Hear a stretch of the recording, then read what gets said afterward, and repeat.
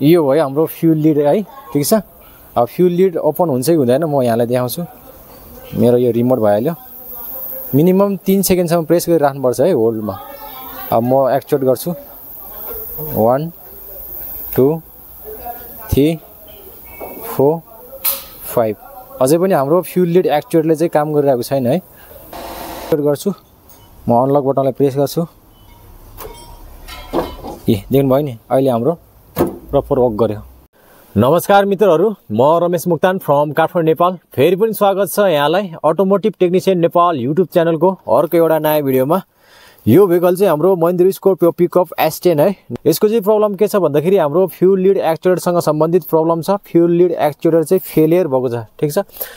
MBFM अर्थात् Mahindra body function module, यसमा एउटा फल्ट कोड अझै एउटा प्रेजेन्ट छ, जुन फल्ट कोड चाहिँ हामीलाई यहाँ प्रोभाइड गरेको छ B1109 है ठीक छ। डिस्क्रिप्सन छ fuel lead actuator output open circuit to ground भनेको छ। यो फ्युल लिड एक्चुएटर चाहिँ फेलियर भएको छ, त्यसैको फल्ट कोड आइरहेको छ है ठीक छ। यो फ्युल लिड के हो भन्दाखेरि हाम्रो फ्युल ट्याङ्कमा फ्युल फिलअप गर्ने बाहिरको ढक्कनलाई नै हामी फ्युल लिड भन्छौँ। र हाम्रो महिन्द्रा स्कर्पियो पिकअप नयाँ भेरिएन्टको S10 पिकअपमा चाहिँ हाम्रो फ्युल लिडलाई एक्चुएट गर्नको लागि इन्डिभिजुअल स्विच दिएको हुँदैन है ठीक छ। हाम्रो महिन्द्रा स्कर्पियो SUVहरूमा अर्थात् स्पोर्ट युटिलिटी भेहिकलहरूमा चाहिँ फ्युल लिडलाई एक्चुएट गर्नको लागि यहाँनिर इन्डिभिजुअल बटन पुस बटन पनि हुन्छ र बुट अर्थात् बाहिरको डिक्कीको छेउमा चाहिँ हाम्रो फ्युल लिडलाई एक्चुएट गर्नको लागि एउटा वायरवाला पनि हुन्छ है। म्यानुअल्ली एक्चुएट गर्नको लागि वायर पनि दिएको हुन्छ भने, तर हाम्रो महिन्द्रा स्कर्पियो पिकअप S10 नयाँ भेरिएन्टमा चाहिँ फ्युल लिड एक्चुएट गर्नको लागि चाहिँ इन्डिभिजुअल बटन पनि पाउँदैन र बाहिर म्यानुअल्ली फ्युल लिड एक्चुएटर वायर दिन पनि पोसिबल छैन, किनकि बाहिर हाम्रो कारको क्याबिन खुल्लै हुन्छ भने। त्यही कारणले गर्दाखेरि हाम्रो S10 पिकअप नयाँ भेरिएन्टमा चाहिँ फ्युल लिड एक्चुएट गर्नको लागि चाहिँ इन्डिभिजुअल बटन दिएको हुँदैन र एमपिटी अथवा खाली नै छ है। यहाँनिर SUVहरूमा चाहिँ एक्चुएट बटन दिएको हुन्छ भने इन्डिभिजुअल है। कुनै टाइममा फ्युल लिड एक्चुएटरको वायरिङसँग सम्बन्धित कुनै प्रब्लम भयो भने हामी यो फ्युल लिड एक्चुएटरबाट चाहिँ खोल्न सकेन भने SUVहरूमा चाहिँ म्यानुअल्ली हातले तान्नेवाला डोरीबाट नि खोल्न सक्छ भने। तर हाम्रो नयाँ भेरिएन्टको S10 पिकअपमा चाहिँ कस्तो हुन्छ भने यो हाम्रो रिमोट कन्ट्रोलबाट नै फ्युल लिडलाई एक्चुएट गर्नुपर्ने हुन्छ। फ्युल लिड एक्चुएटर फङ्सन चाहिँ रिमोट कन्ट्रोलबाट मात्रै दिएको हुन्छ है ठीक छ। रिमोट कन्ट्रोलबाट हाम्रो यो रिमोटको यो अनलक बटन छ नि, यो फ्लिप की भयो।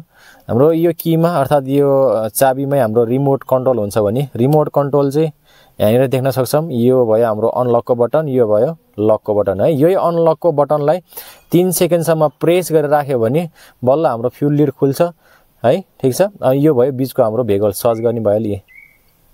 तपाईँको कतै भिडभाडमा गाडी पार्किङ गरेको छ भने कहाँनिर छ आफ्नो भेहिकल भनेर चाहिँ सर्च गर्न लागि चाहिँ सजिलो हुन्छ। यसरी तपाईँको हेजर्ड लाइट पनि बल्छ र साइरन पनि बज्छ है ठीक छ। म लक अनलक गरेर पनि देखाउँछु है। लक अनलक यो रिमोट एकदम प्रपर ओके छ। यहाँनिर हाम्रो सेन्टर डोर लकको यो मास्टर बटन यहाँनिर देख्न सक्नुहुन्छ। म रिमोट अनलक गर्छु है पहिला। अनलक गरेँ ठीक छ। अब म लक गर्छु। लक गर्दाखेरि चलिरहेको छ, सेन्टर लक चलिरहेको छ ठीक छ। रिमोटमा कुनै पनि प्रब्लम छैन, तर हाम्रो fuel lead actuator फेलियरको प्रब्लमको fault Kodai आइरहेको छ भने हामी फ्युल लिडसँग सम्बन्धित डायग्नोसिस गर्छौँ है ठीक छ। अब म एकचोटि यहाँलाई देखाउँछु ऐनाबाट हाम्रो फ्युल लिड एक्चुएटर चलिरहेको छैन। म अनलक बटन दबाएँ है। 1 2 3 4 5 6 खोइ अझै पनि खोलेन है। 6 सेकेन्डसम्म मैले गरेँ। 1 2 3 4 5 मिनिमम हाम्रो 3 सेकेन्ड पनि खोल्ने, तर 5 सेकेन्ड पनि खुलिरहेको छैन। एगेन देखाउँछु 1 2 3 4 5 ठीक छ। यसरी प्रब्लम चाहिँ यस्तो खालको छ ठीक छ ओके। अब डायग्नोसिसको प्रोसेसतिर जान्छौँ है। त्यसको लागि हाम्रो फ्युल लिड एक्चुएटरको फ्युज रिले चाहिँ हाम्रो इन्जिन कम्पार्टमेन्टमै हुन्छ है। तर पनि म सर्वप्रथम अगाडि पेसेन्जर कम्पार्टमेन्टबाटै चेक गर्छु, किनकि हाम्रो MBFMले एक्चुएट गर्ने अथवा MBFMले नै लिड गर्ने हो भने MBFMको फ्युजहरू पनि हेर्नुपर्ने हुन्छ। त्यही कारणले गर्दाखेरि मैले फ्युज कभर ओपन गरेँ है ठीक छ। कुनै पनि प्रब्लमको डायग्नोस गर्ने क्रममा हामीले फ्युज रिलेको डायग्राम एकदम प्रपरली युज गर्नुपर्ने हुन्छ है ठीक छ।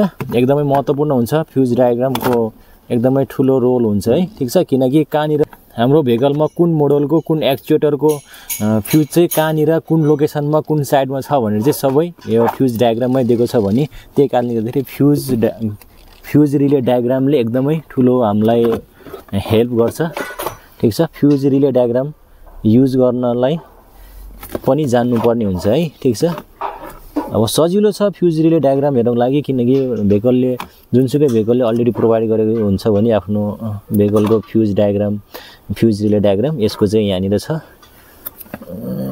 यो हेर्ने क्रममा यहाँनिर अप लेखेको छ भने यो माथि साइडमा जस्तो आकारमा चाहिँ यहाँ डायग्राम छ भने त्यस्तै आकारमा यहाँनिर दिएको हुन्छ है ठीक छ फ्युज हेर्नको लागि चाहिँ इग्निसन अन गर्नुपर्ने हुन्छ है मैले इग्निसन अन गरेँ ठीक छ इग्निसन अन गरिसकेपछि ओके म सर र फ्युज हेर्छु है सबै ठीक छ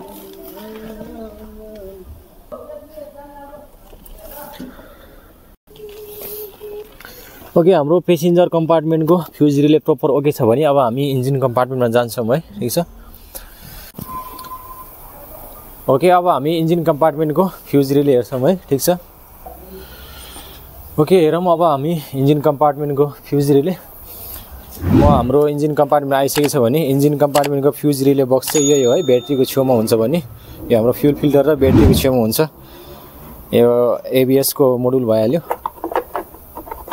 हाम्रो फ्युज रिले कभर यही भइहाल्यो है डायग्राम यसमै हुन्छ जहिले पनि इलेक्ट्रिकली डायग्नोस गर्ने बेलामा चाहिँ तपाईले फ्युज रिलेको डायग्रामलाई चाहिँ बुझ्नुपर्ने हुन्छ है तपाईले यदि फ्युज रिलेको डायग्रामलाई बुझ्नु भएन र त्यसको फलो गर्नु भएन भने डायग्नोसिस प्रोसेस तपाईको फेलियर हुन सक्छ र क्रिटिकल पनि हुन सक्छ र हुन्छ पनि ठीक छ ओके अब हामी हेर्छौं सर्वप्रथम फ्युज नै हेर्छौं है रिले भन्दा अगाडि पहिला फ्युजबाट बल्ल रिलेमा आउँछ भने पावर सप्लाई हाम्रो अब हाम्रो प्रब्लम हो फ्युल लिडसँग सम्बन्धित फ्युल लिडको हेर्छौं हामी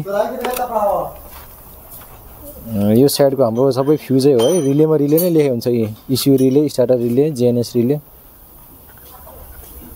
यो भइहाल्यो अनि स्पेयर रिले है यहाँ ब्रेक स्विच कन्डेन्सर एचएफएम हाम्रो स्पेयर फ्युज भयो यो स्पेयर यहाँनिर देख्न सक्छौं हाम्रो फ्युल लिड भनेर लेखेको छ 10 एम्पियरको 10A अरु सबै स्पेयर छ यो खाली नै हो है यहाँदेखि 1 2 3 4 5 6 7 8 यताबाट 8 अनि यताबाट चाहिँ सुरुको है ठीक छ यसरी छ भने अब हामी त्यहाँको फ्युज हेर्छौं हाम्रो फ्युज कभरको डायग्राम अनुसार चाहिँ यसकै लाइनमा हो है ठीक छ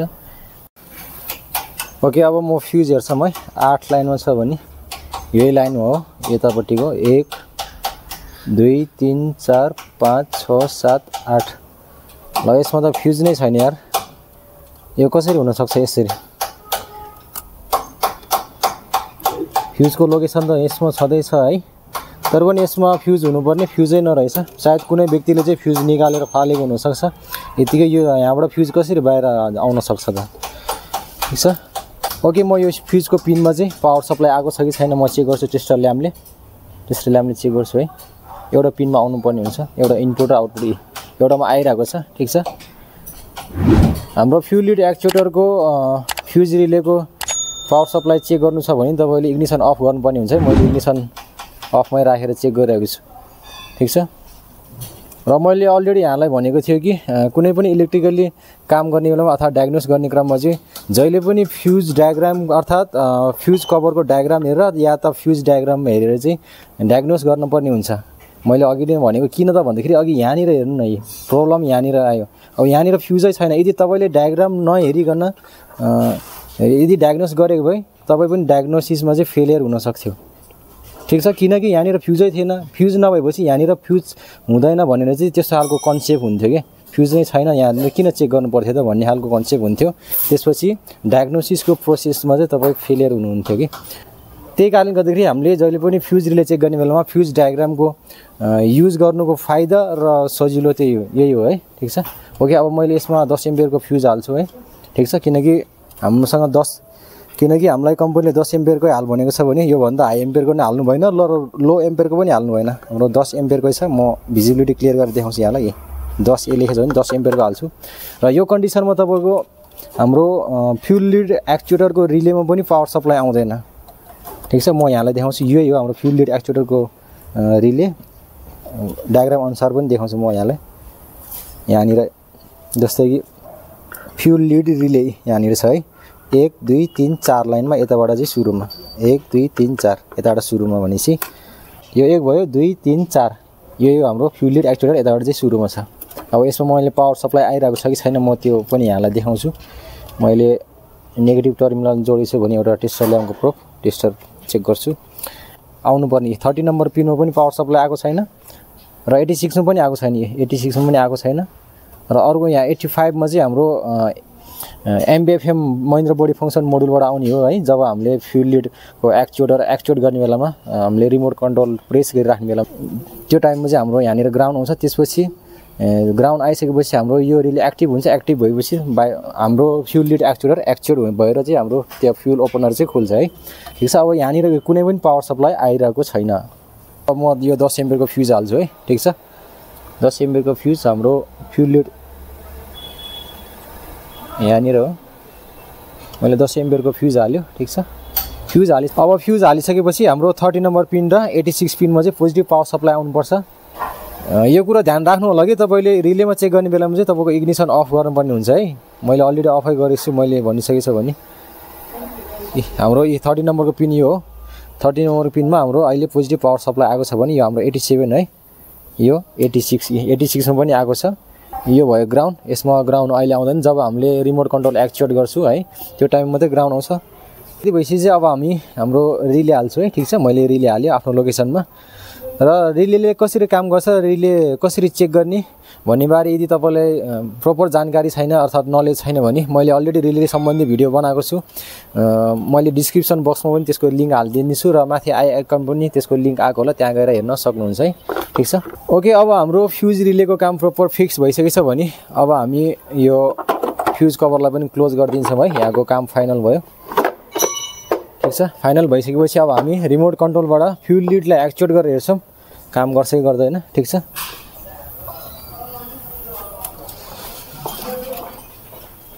ओके अब हामी फ्युल लिडलाई एक्चुएट गरेर हेर्छौँ है।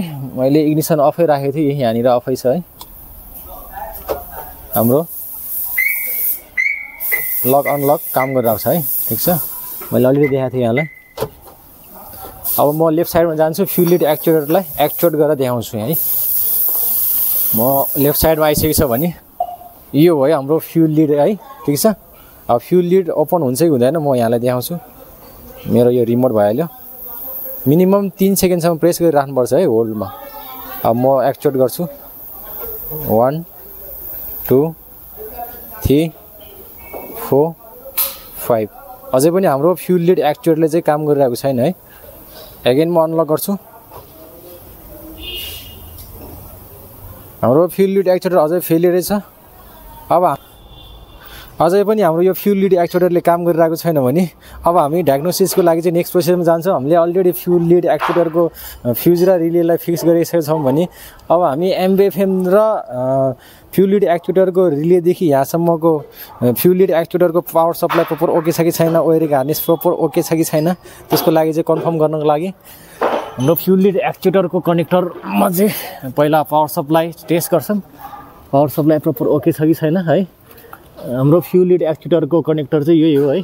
ठिक छ। यो माथि गएको छ यही भइहाल्यो। अब म यहाँनिर चाहिँ टेस्टर ल्याम्प हालेर चाहिँ हाम्रो रिमोट कन्ट्रोलले अनलक बटन थिचेर चाहिँ फ्युल लिड एक्चुएट गर्छु। ओके अब म हाम्रो रिमोट कन्ट्रोलबाट फ्युल लिड एक्चुएटरलाई एक्चुएट गरेर हेर्छु है। हाम्रो पावर सप्लाई यहाँसम्म वायरिङ हार्नेस प्रपर ओके छ कि छैन पावर सप्लाई प्रपर ओके छ कि छैन भनेर चाहिँ त्यो टेस्ट गर्न गइरहेको छ है। यदि हाम्रो यो टाइममा चाहिँ टेस्टर ल्याम्प ग्लो भएन यहाँसम्म पावर सप्लाई आएन भने हाम्रो प्रब्लम योभन्दा अझै अगाडि छ भने चाहिँ हामी गेस गर्न सक्छौँ। ठिक छ। अब ओके म फ्युल लिड एक्चुएट गर्छु। हाम्रो यो रिमोट कन्ट्रोल भइहाल्यो। रिमोट कन्ट्रोललाई म प्रेस गरेर राख्छु मिनिमम 3 सेकेन्ड 5 सेकेन्ड जति। Okay 1 2 3 go. ओके अहिले हाम्रो पावर सप्लाई प्रपर आइरहेको छ। हेर्नुभएको छ नि हाम्रो यहाँसम्म पावर सप्लाई प्रपर आइरहेको छ भने हाम्रो वायरिङ हार्नेसदेखि लिएर पावर सप्लाई प्रपर ओके छ है। एमबिएफएम मोडुलदेखि लिएर सबै प्रपर ओके छ भने अब हाम्रो प्रब्लम फल्ट 100% यहाँदेखि यहाँसम्म भन्नुको मतलब अब हाम्रो फ्युल लिड एक्चुएटरमै प्रब्लम छ भने चाहिँ अब हामी बुझ्न सक्छौँ। अब हामी फ्युल लिड एक्चुएटर कस्तो छ त्यो कन्डिसन हेर्छौँ है त। ठिक छ, यसको लागि चाहिँ अब माथिबाट देखाउने कोसिस गर्छु है यहाँलाई। यही फ्युल लिड एक्चुएटर गन यो खोलेपछि हामी देख्न सक्छौँ। यतापट्टिको चाहिँ हाम्रो यो ब्याक लाइटको भइहाल्यो। अब हामी यो खोल्छौँ। खोल्नु यो हाम्रो फ्युल लिड एक्चुएटर गन है, रिमोट कन्ट्रोलबाट एक्चुएट गर्ने। ठिक छ, फ्युल फिलअपको ढक्कन खोल्नेवाला यतापट्टि। त्यहाँ मुनिबाट देखाउँदाखेरि देखिरहेको थिएन, यहाँ देख्नुभएको छ नि, एउटा सर्किट पुरै ब्रेक भएको छ। यसको वायर यो भित्रबाट छोडेको छ। अब यो रिपेयर हुन्छ कि हुँदैन कोसिस गर्नेछौँ रिपेयर गर्ने। यदि रिपेयर भएन भने यो नयाँ रिप्लेसमेन्ट गर्नुपर्ने हुन्छ। अब यसलाई मुनि खसालिदिन्छौँ यहीँबाट। अब हामी यता मुनिबाट निकाल्नुपर्ने हुन्छ। मुनि आइसकेको छ हाम्रो फ्युल लिड एक्चुएटर गन। यो यहाँ भयो।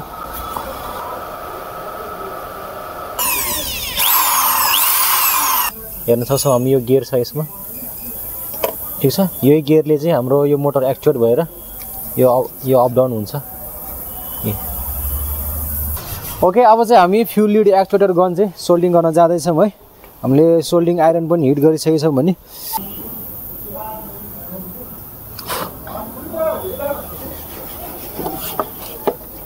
ओके, हामीले चाहिँ फ्युल लिड एक्चुएटर नयाँ ल्याइसकेको छौँ है। नयाँ पुरानो फ्युल लिड एक्चुएटरले चाहिँ काम गरेन, हामीले रिपेयर गरेर चाहिँ बनाउने कोसिस गरेको थियौँ भने। ठिक छ, यहाँनिर छ हाम्रो पुरानो फ्युल लिड एक्चुएटर। अब हामी यो हाम्रो नयाँ फ्युल लिड एक्चुएटर हाल्छौँ, त्यसपछि हाम्रो प्रब्लम 100% सल्भ हुन्छ। ठिक छ, यो भयो हाम्रो फ्युल लिड एक्चुएटर। यस्तो खालको आउँछ है। ठिक छ, यदि तपाईँको पनि भेहिकलमा फ्युल लिड एक्चुएटरको प्रब्लम छ भने पर्चेज गर्नको लागि यो पार्ट नम्बरमा पर्चेज गर्न सक्नुहुन्छ। पार्ट नम्बर यही नै हो है। ओके, मैले फ्युल लिड एक्चुएटर फिट गरिसकेको छु भने आफ्नो लोकेसनमा है। ठिक छ, देख्न सक्छौँ। म म्यानुअली यहाँलाई ओपन गरेर देखाउँछु। बाहिर हाम्रो ढक्कन क्लोजै छ। यो एकचोटि म हातले तान्छु। ठिक छ, ढक्कन खोलेको छ भने अफकोर्स है। ठिक छ, मैले हाम्रो फ्युल लिड एक्चुएटरको वायरिङलाई पनि यहाँनिर प्रोटेक्ट गरेँ भने टाइट गरेर है। अब यो टाइट गरिसकेपछि यो तार हल्लिनु पाउँदैन। नहल्लेपछि चाहिँ हाम्रो यो तार चुन्ने सम्भावना हुँदैन है। ठिक छ, अब हामी फ्युल लिड एक्चुएटरलाई एक्चुएट गरेर देखाउँछौँ हाम्रो रिमोट कन्ट्रोलबाट। ठिक छ, अब हाम्रो फ्युल लिड एक्चुएटरले काम गर्नुपर्ने हुन्छ। एक्चुएट गर्छु, म अनलक बटनलाई प्रेस गर्छु। देख्नुभयो नि, अहिले हाम्रो प्रपर वर्क गर्यो। ठिक छ, एगेन म देखाउँछु यहाँलाई। प्रेस गरेर राख्यो, ओपन भयो। म सेकेन्ड पनि काउन्ट गर्छु, 1 2। ठिक छ, अहिले प्रपर वर्क गरिरहेको छ। म अलि टाढाबाट देखाउँछु म यहाँलाई है। झन्डै म 10 फिटभन्दा टाढा आएको छु है म। ठिक छ, म यहाँबाट एक्चुएट गरेर देखाउँछु म यहाँलाई। म अनलक बटन प्रेस गर्छु। देख्नुभयो नि, त्यहाँ अन भइसक्यो। ओके, यदि भएपछि चाहिँ हाम्रो फ्युल लिड एक्चुएटर फेलियरको काम पनि प्रपर सक्सेस भइसकेको छ भने अब हाम्रो स्क्यान टुलमा पनि जुन फ्युल लिड एक्चुएटरको फल्ट कोड चाहिँ करेन्टमा आइरहेको थियो भने त्यो पनि हिस्ट्रीमा अर्थात् हिलमा गएको हुनुपर्छ। म यहाँलाई देखाउँछु अब स्क्यान टुलमा है।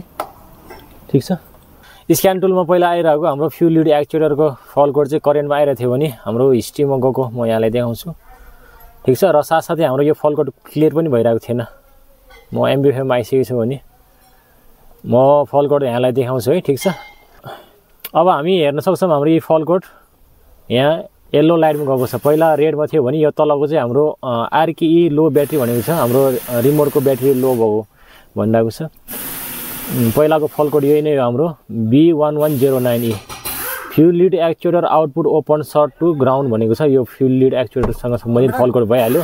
त्यसपछि अब म यो फल्ट कोड क्लियर गरेपछि हाम्रो यो फल्ट कोड प्रपरली क्लियर हुन्छ है। म फल्ट कोड क्लियर गरेँ। मैले सबै फल्ट कोड क्लियर गरिसकेपछि देख्न सक्छौँ अहिले हाम्रो कुनै पनि मोडुलमा कुनै पनि इरर छैन है। पहिला इरर छ भने रातो लाइट आइरहेको थियो भने अहिले सबै ग्रिन भएको छ भने यदि भएपछि चाहिँ हाम्रो फ्युल लिडसँग सम्बन्धित प्रब्लम पनि सल्भ भएको छ। ओके मित्रहरू, आजको लागि चाहिँ यति नै। कस्तो लाग्यो मेरो यस भिडियो? यदि राम्रो लागेछ भने कमेन्ट बक्समा अवश्य प्रतिक्रिया दिनु होला र साथै च्यानलमा नयाँ हुनुहुन्छ वा अहिलेसम्म पनि मेरो यस च्यानललाई सब्स्क्राइब गर्नुभएको छैन भने लाइक तथा सेयर गरी च्यानललाई सब्स्क्राइब गर्नुहोस् र साथै सँगै आउने अल नोटिफिकेसन बेललाई पनि प्रेस गर्नुहोस् ताकि यस्तै अटोमोटिभ तथा भेहिकल टेक्निकलसँग सम्बन्धित अपलोड गर्ने नयाँ भिडियोको जानकारी सबैभन्दा पहिले तपाईँलाई प्राप्त होस्। ओके, मिल्नेछौँ अर्को नयाँ भिडियोमा नयाँ टपिकको साथ। Thank you.